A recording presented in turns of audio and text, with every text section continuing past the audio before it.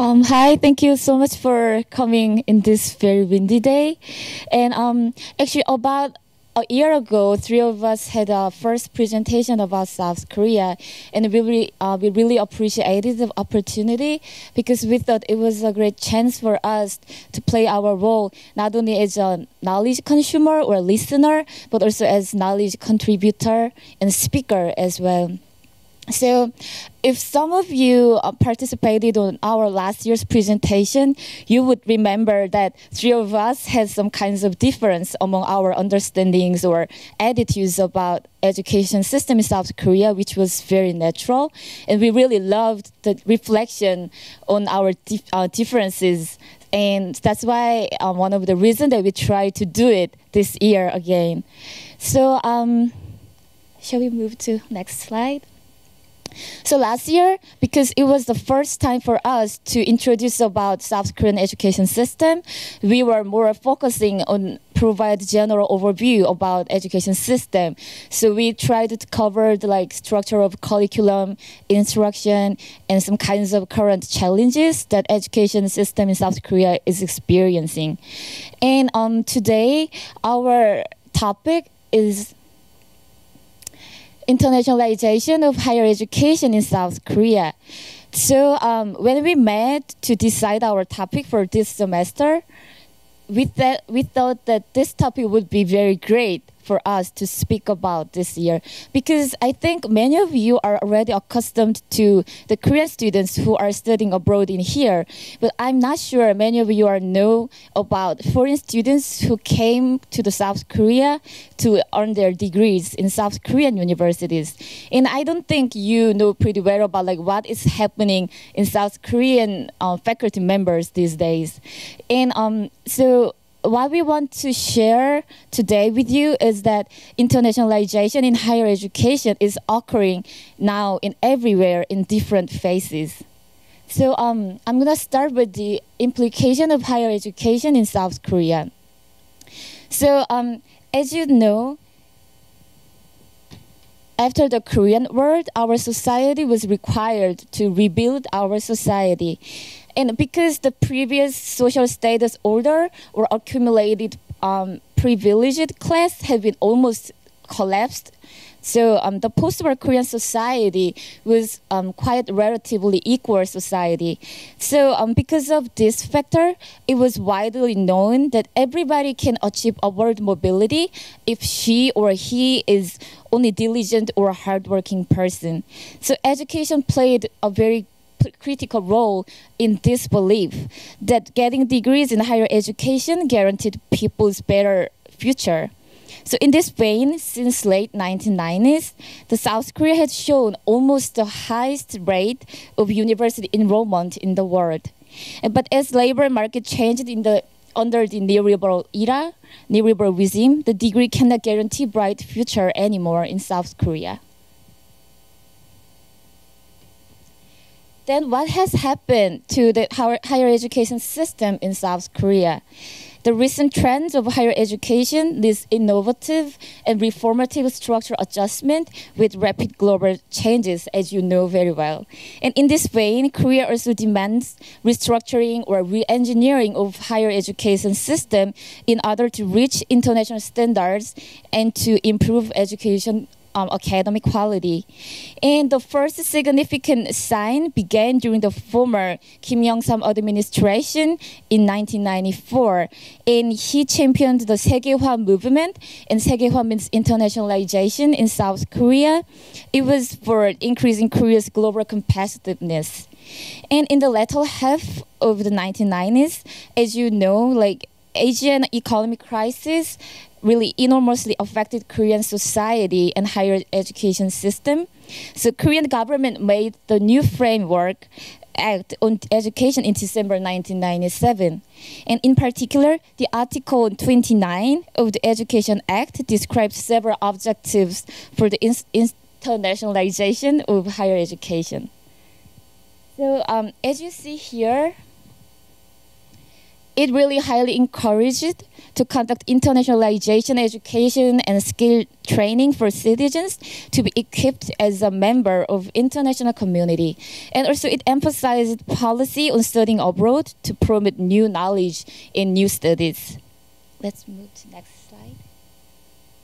So under this trends over the past 2 decades, universities in South Korea has developed policies aimed to meet the demands of 21st century globalization. So let's see the details of these policies. So it was consisted of graduate schools, opening graduate schools of international studies, like regional studies in here, or international relation studies. And also special international summer programs like recruiting students from abroad to take some courses in South Korea. And also the universities strongly recommended students of their universities to take some summer courses abroad as well. And students and professors exchange programs was really rapidly increased. And undergraduate international schools started to open. So for example, Yonsei University in South Korea, it has undergraduate program. So this school consists of different departments or majors, but every classes are conducted in English. So these kinds of international schools started to open under these policies. So in this process, we could say that it tried to increase the presence of foreign students and professors and encourage the widespread usage of English on campus. Then this tendency has been continued, and the Ministry of Education, Science and Technology, now the title of this ministry is just Ministry of Education. So the Ministry of Education published the World Class University Project in 2008, and it says that the lower number of foreign students and faculty members at Korean universities plays a role in hampering the development of many universities in Korea. So to overcome this part, government really strongly encouraged universities to recruit international scholars and researchers more and more. And the government committed huge money for these projects as well. But the majority of this money was focused on encourage the STEM area, like science, technology, and mathematics. And finally, this effort started to make new changes in South Korea. So the number of foreign students and faculty members has increased. And JaeHee is going to cover about the foreign students population later. And domestic faculty members were really strongly required to practice new role at the university. And then, let's move. And then administrator of universities believed that the bigger size of foreign population on campus could bring some international atmosphere to the campus. I think this kinds of position or discourse is pretty familiar to you as well, because I have heard about this similar discourse in here as well. And then what about the professor side? Recently, they are required to conduct class in English for their new foreign students, and at the same time, they are supposed to publish articles in English over and over. And there was some objection by the faculty members about this trend, because they are, for example, I'm from sociology department, and when our university required us to conduct some classes or articles or master's thesis in English, our professors were really concerned about it, because, particularly in social science, we are supposed to think deeply and write down our logic with beautiful language. But if we are required to do it in foreign language, we cannot guarantee the depth or quality of our academic idea. Let's move. But still, a lot of government officers believes that in order to increase our global level or competitiveness in terms of academic, professors must begin to get international recognition of their research. And then, let's move. The tenure and promotion model is really strongly strongly support these kinds of idea of government. So tenure and promotion model requires professors at all ranks to publish in journals listed in what is commonly referred to as SCI. And SCI refers these kinds of journals, and then these journals are mostly required some articles written in English. So this phenomenon is directly connected to the ratio of newly employed faculty members in South Korea. So here it's from 2012 data. So you can see so this blue means domestic faculty members who got their PhD degree from Korean universities. And the red means PhD, which was received from overseas universities. So could you imagine here that almost half of your faculty members from your department got their degrees from other countries? But it has happened in South Korea, and I could say in 5 or 10 years later, this graph will show you more bigger contradiction. So as you see here, almost quarter of new faculty members who were hired in 2012 got their degree from the United States. And other 2%, and last 2% came from Japan, Germany, or United Kingdom. So you could imagine that if you earned your graduate degree from South Korea, then you are required to conduct classes and write your articles in English. Maybe you think it would be better to get PhD degree abroad. And let's go to the next slide. So I think these numbers deserved to be paid attention by scholars because this phenomenon deals with not only the cost of education at individual level, but I think it also really related to the structural subordination of South Korea Academy to the United States in terms of production of knowledge or the maintenance of dominant Western hegemony. Of course, I could say there is another history because I cannot say it just started after neoliberalism era because it has such a long history. But I could say it was rapidly increased under the neoliberal era and neoliberalism regime. So if you have been wondering about why so many Korean graduate students are here, maybe now you can get one of the hint for that. Of course, there are other reasons such as relatively authoritative cultures between academic advisors and graduate students in South Korea, and also gender discrimination factor as well. But I could say this environment pretty push students to choose to earn their degree outside. So until now, I tried to explain about institutional aspects of internationalization in South Korea. And from now on, my friend JaeHee is gonna introduce you about who are visiting South Korea to get their degrees or explore our new knowledge. Thank you.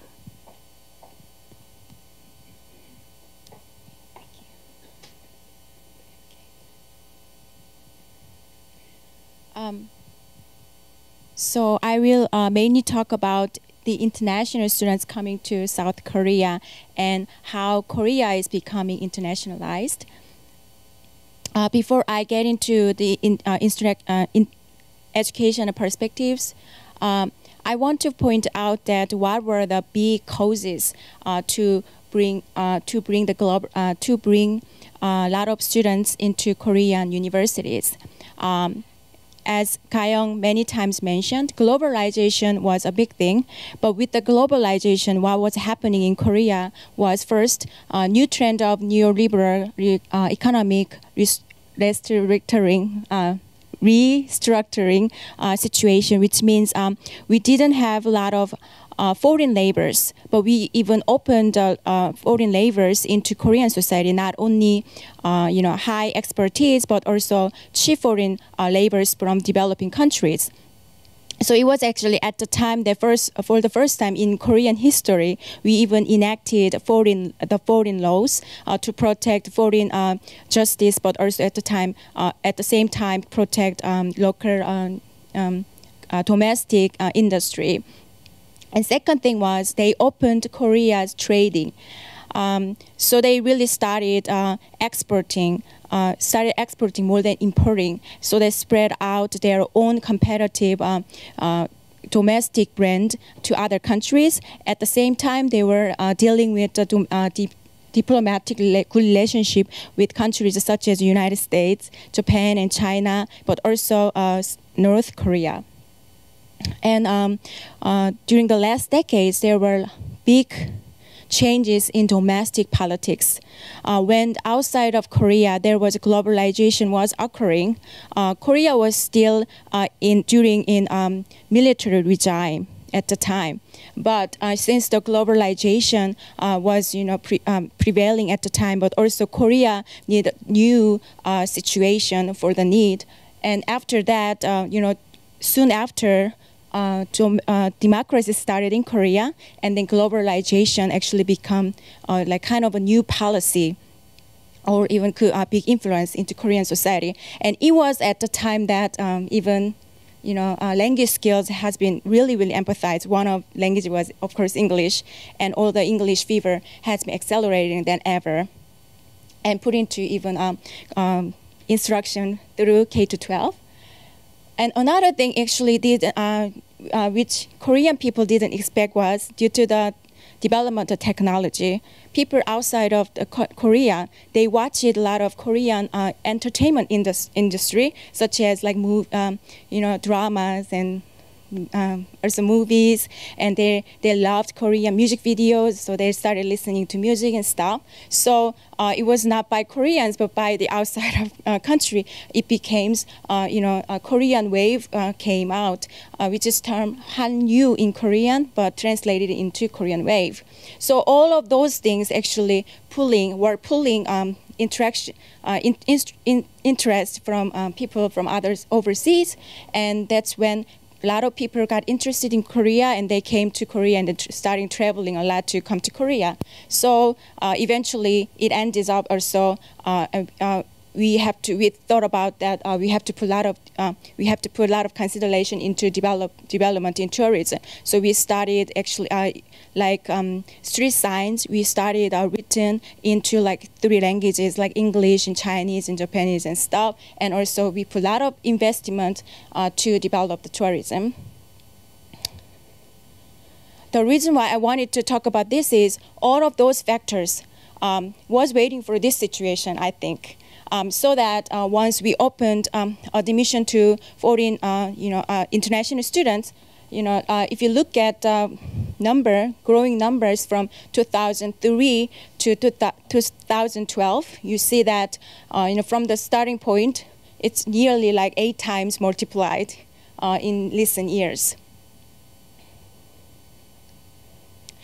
But if you look, those students by their nationality, more than 60% are from China, and 5% are from Japan, and 3% are United States and other countries, less of them. So what happens in Korea is there are a lot of apparently there are a lot of international students coming to Korean university, but we look alike and we share the similar culture and stuff. So local people actually are not aware of, or we don't have prepared for those big bunch of groups coming to Korean society. So it's something out there, but we haven't really put a lot of consideration. But recently, Korean government noticed that from the until the 2011, it was growing up slowly, rapidly. But from the 2011, it's also dropping. The number has been decreasing slightly. So now we are in a situation that maybe we have to look into more inside and what's going on in universities. So Ministry of Education, Science and Technology, which is actually Education and Authority Institute in Korea, they're usually dealing with affairs throughout the K-12 education system, but they're also working with the higher education. Especially they started really focusing on developing international education in Korea. So they certified 347 universities already, but this year they chose best 42 universities. that have supportive programs, and they at the same time they also selected 36 universities who are providing least support to international students, and also they inspected if there are huge number of dropout rates in international students.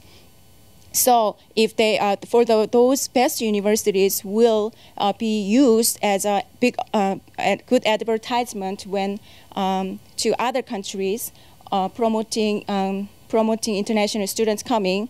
But at the same time, if the schools are not dealing with good international students, they try to offer the consultant. And also, if it's case, they will limit their issuing the visa to future comers. And if it's not working well, even they will have authority to make them stop admitting foreign students in the future. They're not just inspecting or controlling over.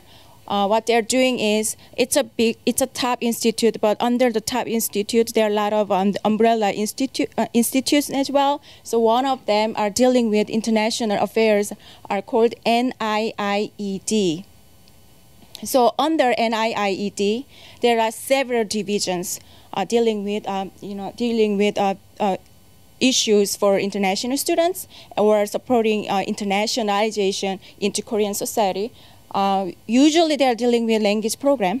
Recently they even also developed test tools to judge their language ability proficiency, Korean proficiency for foreign language international students. And also they promote exchange program and job fairs. And also they are developing online Korean programs. So even before they come to Korea, they can study Korean. And also they provide scholarship program not only for international students, but also for overseas Korean. Usually there's what overseas Korean here means Korean Americans in other countries. And also they're supporting, of course, domestic language instruction through K-12. And these are the organization, like they have each own division has their own website. And then there are a lot of bunch of resources out there. And this is the picture from the Sunmun University. This university has been selected as a leading international university in Korea. They have nearly 1,000 international students from 80 different countries. So what one of the successful international program they've done is they hire volunteers to work with children in their community. So they have been moving around different 15 kindergarten, and also teach their culture and different languages to those those children in community. So they have also they will get also they will also get the opportunity to get connected with the domestic community members as well. Again, if you look at the history, even globalization has been a policy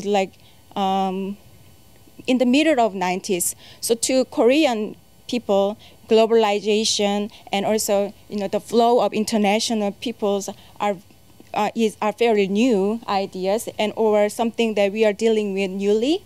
So we try to put a lot of investment, and also we try to make Korean people inside of society internationalized, but we are still in the position ongoing. So I suggest that I post that there are a lot of other steps for internationalization in higher education that we should put more consideration on, which was first thing, since I am here, I was also not sure of what was really happening in Korea, to tell the truth. So I tried to collect students' voices and experts' voices throughout the website.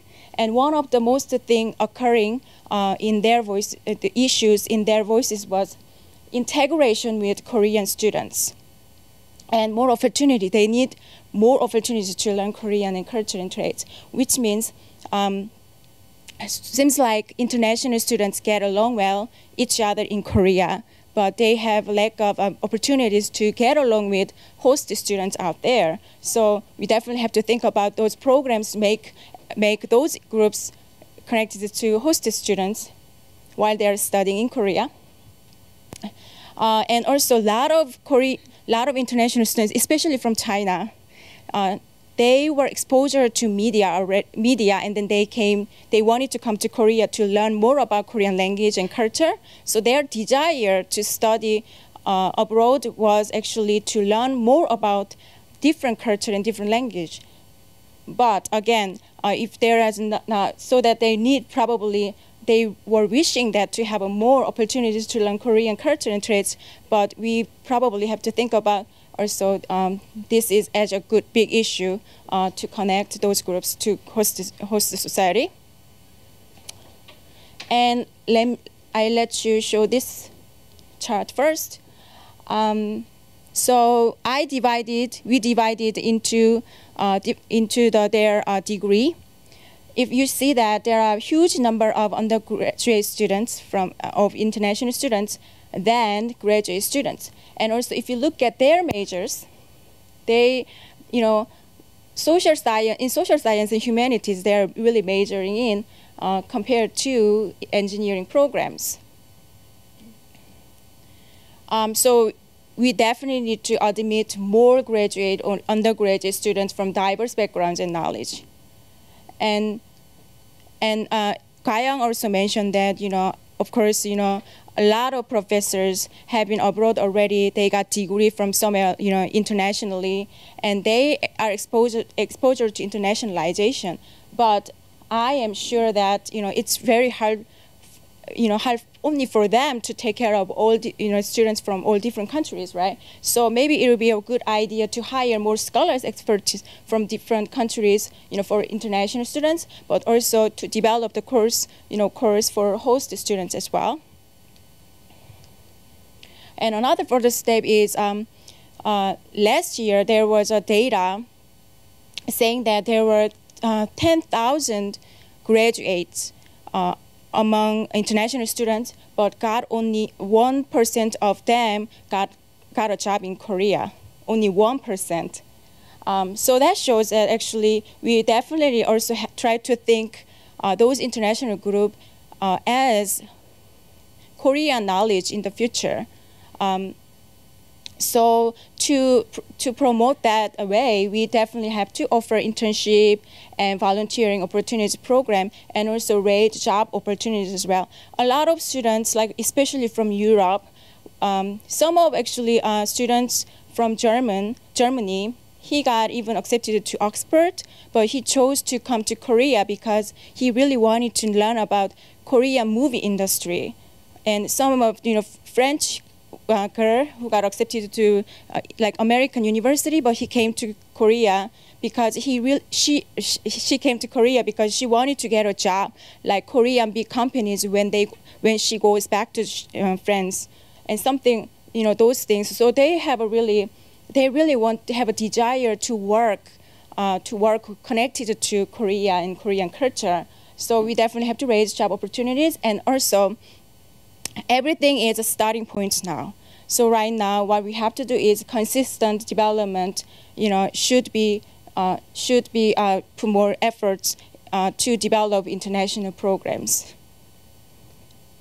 And now, Miyun gonna talk about the opposite situation, what's happening among the Korean students in higher education.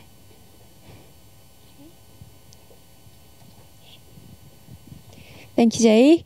And hi, my name is Miyun, and I am actually a person who experienced through the higher education in America, not in Korea. Right after graduating my high school in Korea. So as you see, this is a picture about the Korean students studying abroad.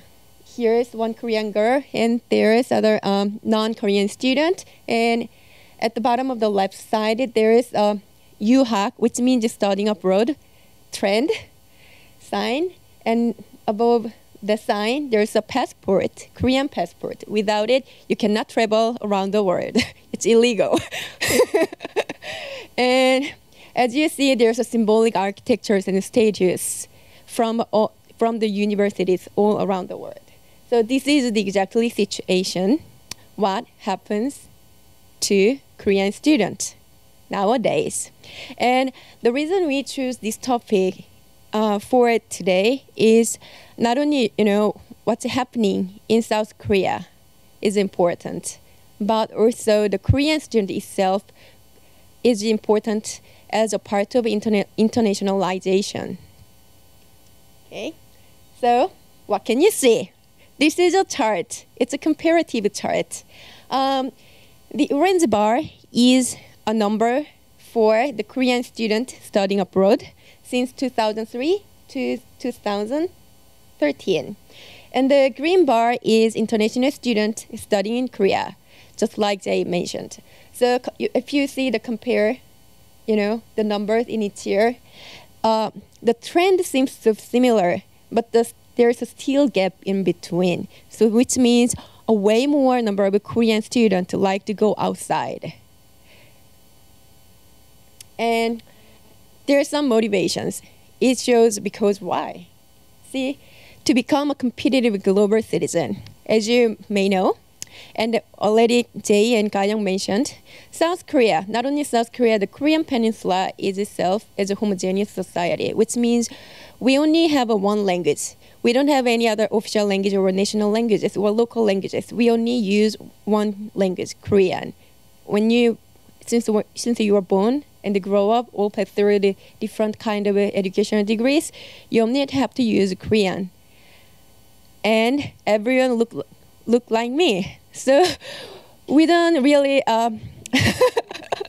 yeah, so actually before I came here, I don't really recognize what does mean about, cultural diversity or why there happens some kind of, cultural discriminations depending on your race, ethnicity, and what language you use. So if you meet a Korean friend who doesn't really know have that kind of concept, don't take that so offensive. She or he doesn't really know about it. So that's the only reason.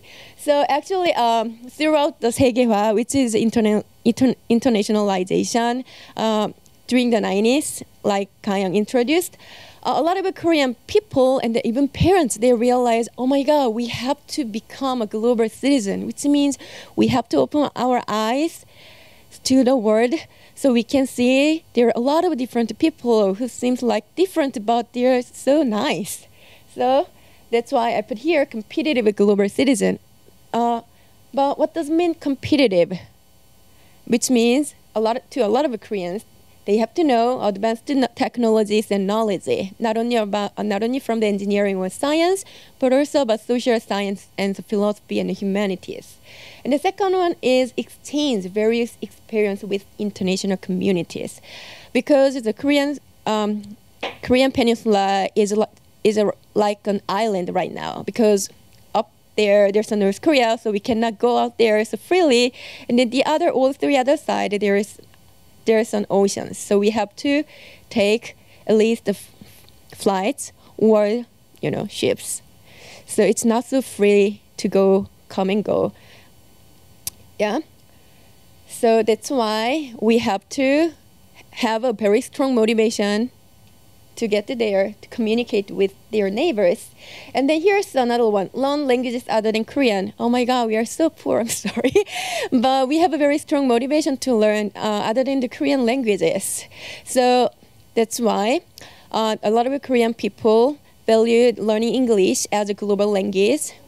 And also, as a Chinese or Japanese or any other Asian countries like the Philippines or Thailand, Vietnam became a closer neighborhood, our country. So I just called those languages as Pacific Rim languages. So nowadays, a huge population of Korean people, they tend to learn either Chinese or Japanese. But there is still a desire to learn some Vietnamese or Thai.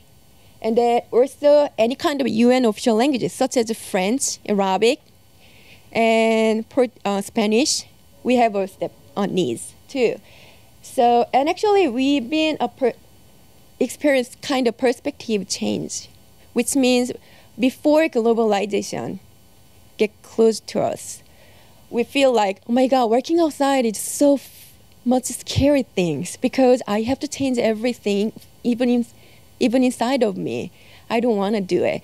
If I decide to do it, that means I'm gonna take a huge risk. But nowadays, working abroad is also good. Gonna be a good pay, depending on your knowledge and language.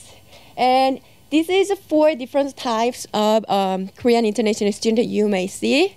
So I just put first one, early study abroad experience student who already came out for the K-12 system, and then there's undergraduate degree seekers, and then graduate level programs, and also language and cultural experience proposed.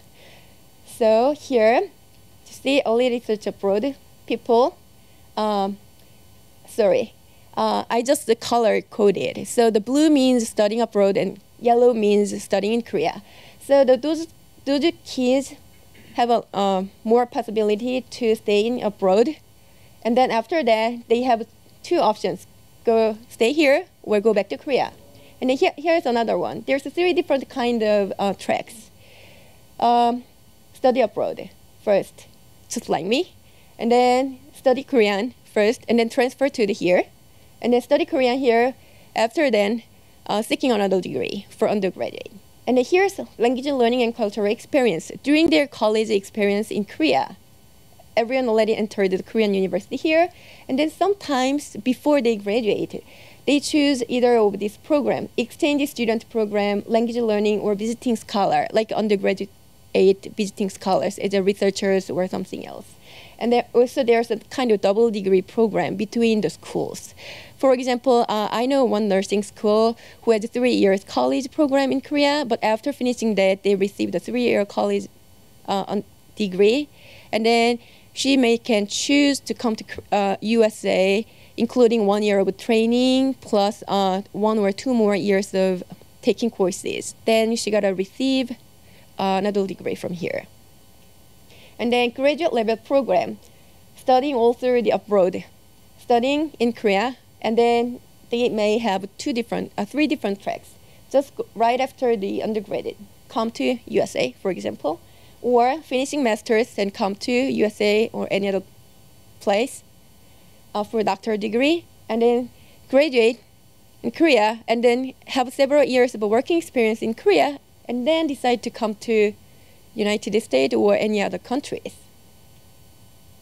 And here's, I want to introduce 3 very important key trends between 2013 and 14.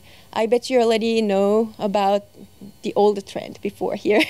Yeah, the first one is decrease overall number of students studying abroad. Oops, oh my God, sorry. Yeah.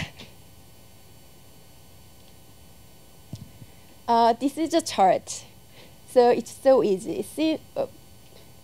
Since around 2010 or 11, the student number has been slightly decreased.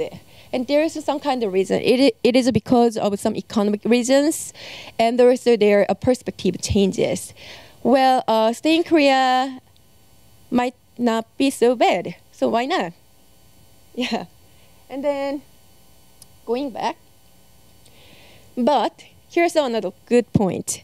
The South Korean students are still number 3 in terms of size in the United States after Chinese and Indian student groups.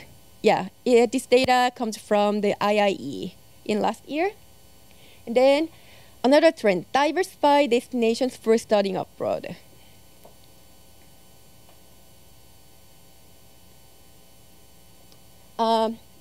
This data comes from the Ministry of Education, Science and Technology in South Korea, and then it shows data until the 2010.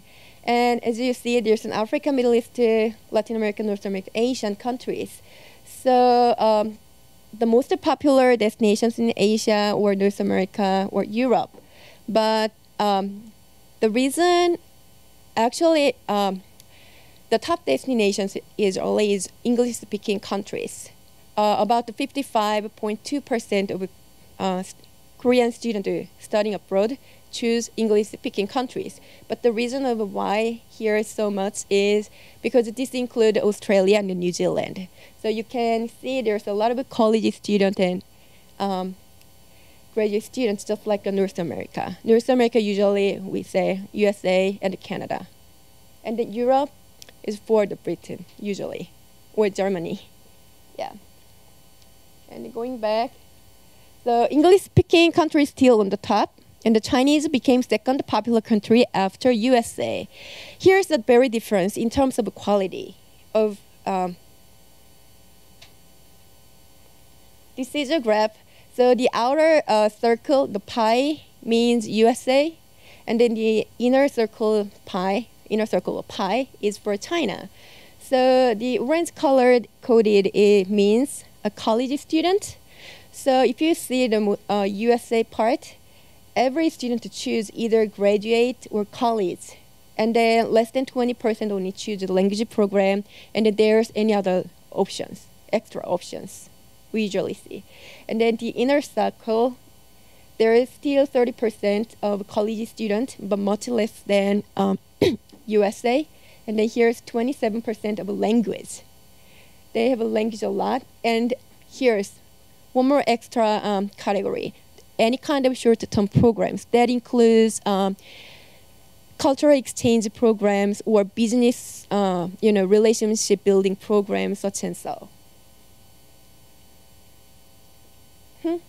And then if you look at inside of the Korean student here, there is a kind of a little bit a trend. Seeking higher degree programs going up, but the undergraduate student going down, even though the number is still really big. The undergraduate degree seekers are much more than graduate students, but more and more Korean students tend to come here or go study abroad for graduate level programs, at least master's, doctorate, or MBA, such and so. Yeah. And also decrease K-12 student too. Yeah. So I'm done for my part. And I think all three of us done for today's presentation. And if you have any question, please bring.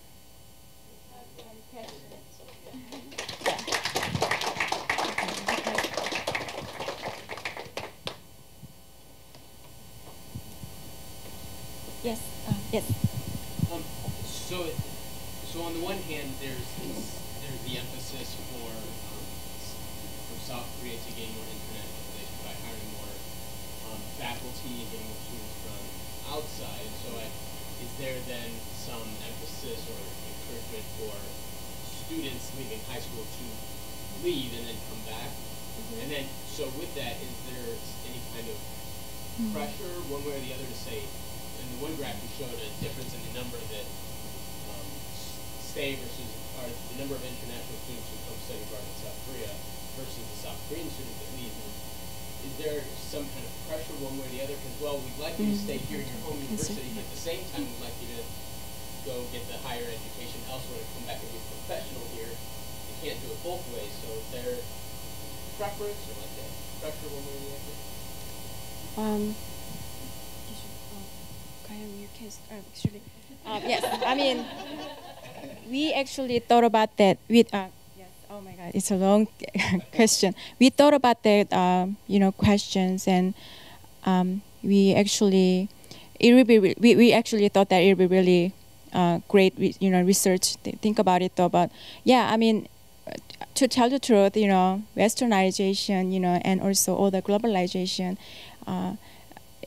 brings up the, developed countries, have more power actually, than developing countries and stuff. So, and also English people brought up to, westernization in Korea too. So we definitely have a preparation, especially if you speak English well and, in society and stuff. But We don't know the, actually as a statistic for sure. Actually, I think somebody last semester brought up similar questions. But again, like, I mentioned that, we definitely have to hire, more, foreign professors and expertise into Korea, and to develop, this situation much more meaningful internationalizing. But we pose a lot of things, to prepare for internationalization. But again, like what's happening in Korea is we also have to. It's a government job that to protect our own, host society too. And again, already like 80, more than nearly, actually, I think there are statistics in nearly like 80% or something like that in some field. Professors got degrees, in English speaking countries. So we feel like, faculties are already internationalized. So all those things, maybe they wanted to also keep their job safe, and but looks like again, like it's a new trend, and number is going up, and new Ministry of Education is really focusing on investing in this situation to make to make things really come out to good results, and also to hire more foreign students into Korean society. So eventually, I think that it will go that way. But again, like especially students who studied abroad and go back to Korea in that situation, it's a really tricky situation too. So like for example, in Samsung, Samsung is not the only company though, but let's think about Samsung. Samsung has a very traditional pyramid system, to succeed their, entrepreneurship. And what happens is they also division that hiring foreign expertise, also studying abroad. But a lot of cases they recruit students from host country first. But what happened commonly is like, here, engineering students in PhD program in engineering department, they are aiming to get a job in Samsung, but as a higher position. So that could be a reality, though. But for the but under the high top members in Samsung, but we try to hire more host students first. But again, like preference, yes, is out there. Whether it's good or not, but the government's job is actually try to protect both of them balancedly, I think. Do you agree? Yeah. Okay. Thank you. But we have thought about that issue actually, but we don't think that we have no one actually researched that perspectives. So we definitely have to look into more that situation too, because look at the data.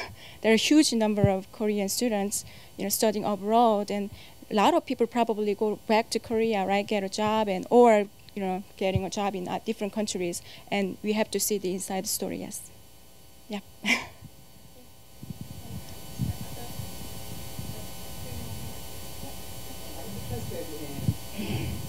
mentioned something like the language issue. I mean, Korean to mainland, are you getting any interested outsiders in Korea who are coming to Korea who are really giving all of that stuff to them, Korean and make it synchronize and fit well in the play?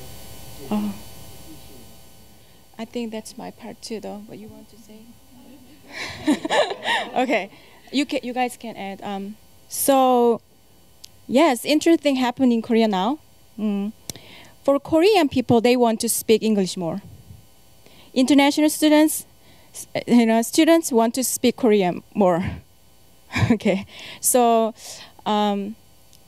almost all of school has a kind of international program, which is usually operates for host students first, like sending Korean students to different universities outside of Korea. Like could be United States would be top destination though. But now we are opposite situation, right? We recruit students from other countries, and as an exchange program or even for degrees and stuff. So we have a lounge, like global lounge. But I think their main mission is to speak English there. but to share different college, different culture for sure though. So it's kind of tricky situation. And in Korea, like, you know, unfortunately, even though we have English fever and also English, you know, input has been really empathized, Koreans don't have much opportunities to speak Korean, English in Korea, right? Because we official language is Korean, and also it has been really homogeneous group. So we feel like education institution is a space to speak English. And also universities try really hard, work hard to make that environment. So for that, actually, we even recruit students globally. But looks like, you know, but according to my data, their mission, you know, their desire to come to Korea to learn Korean languages. So it's something that we have to actually we have to also, you know, develop those linguistical, you know, resources balanced though. But again, I told you though, there are, you know, Ministry of Education deals with other divisions dealing with those issues. So, okay.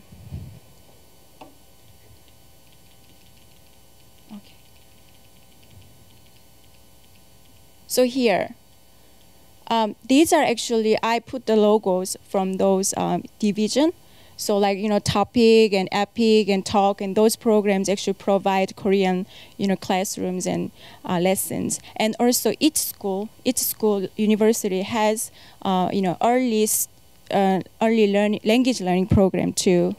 But again, yes, Korean students also be aware of what their need and try to share, you know, those different knowledges, and it will be wonderful, and wonderfully, I think, culturally and also, you know, linguistically will be developed in Korean society.